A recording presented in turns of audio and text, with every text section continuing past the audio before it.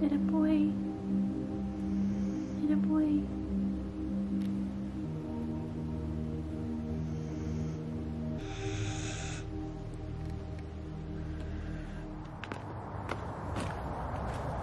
There's usually some birds in these bushes.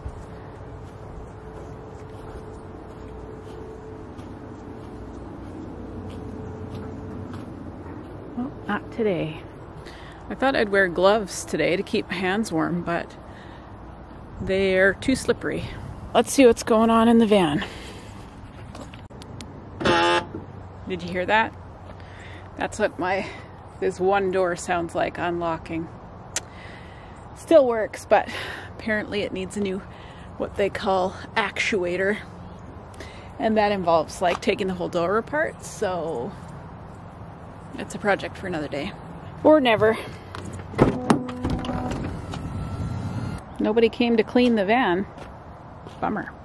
Yes, I'm wearing socks and slides because number one, I don't really care. And number two, I was coming in here, so I got to take my shoes off. I wanted that to be easy. And number three, what do you all think of shoes anyways? Like shoes. Shoes are too narrow. Over the time that I spent in Mexico, of course, I wore slides and flip-flops like a lot, and my feet never hurt. They used to hurt like long ago when I worked in an office and I wore shoes. I didn't wear high heels. Well, maybe like those wedge clunky ones, but not, you know. And I always had back problems and knee problems.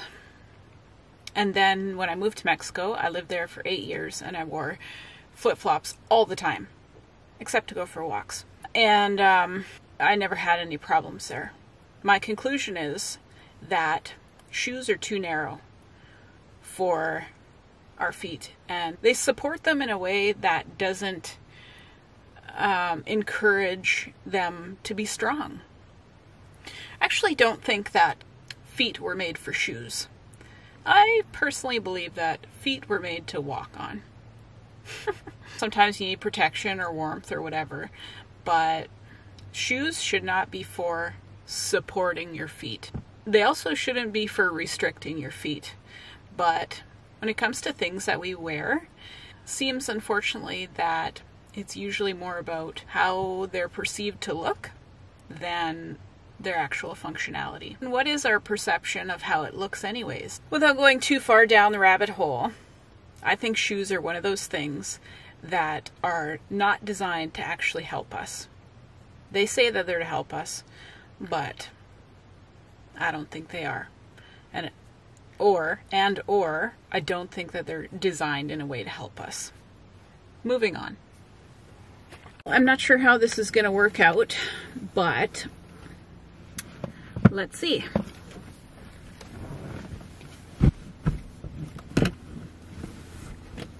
I think I want to cut these cushions. They're too big to manage. I already made beautiful covers for them, but I can do it again. I'll just modify these. I've got bins here that were intended to put under the bed, but I don't find them that easy to access. So let's ditch them. Let's at least get them out of here. Oh, I'm happy to be getting stuff out. Ouch. Pinched my finger. This one's much heavier. We better see what's in here in case we gotta keep some of it. Sheets. Why are sheets so heavy? And a hammock and some poop pellets. Yeah, that's what's so heavy. Maybe I'll leave those in here. I just kind of want to start over, you know? I just do. I just do. In case you don't know, I use these pellets. They're just wood pellets. What is this? Okay, that won't come off at the moment. See these wood pellets? I think they're just used for people burning, like a little fireplace type of fire. One thing I've been noticing is I say "you know" a lot, and I've been having to edit those out, so that's annoying, you know? The The deal with the litter pellets is that makes it a lot easier for me anyways to use the bathroom in here. I do love my bed though. It is very comfortable. These are my curtains. They go here. I made this curtain rod and bent it out of copper pipe to fit around all this. And this was supposed to be to tie it up, but it doesn't work. Because the other 4 that I had fell off. So, but this one seems to be going strong. These curtains, they don't slide on here easily. Just the way I made the pocket and the way what this material is. The inside of it is kind of sticky and it won't slide. So let's take these off. See, it's like impossible to slide this off. And that's a problem because I need to slide it open when I want to drive. And I have found that it's in the way. Oh, I kind of just want to cut these. I'm not going to use them for anything else. I might use them to make a pattern with some other material. I did enjoy making them, but it's kind of a waste of time, wasn't it? Okay, one side almost down. This is working. Block out light from behind me. Make a nice video. Something else I made. It's only been like 7 days and I'm kind of losing my desire to do the vlogs. I'm just trying to be honest with myself. Sometimes it's hard to figure out what I want, but I'm doing something because it's been a while that I've been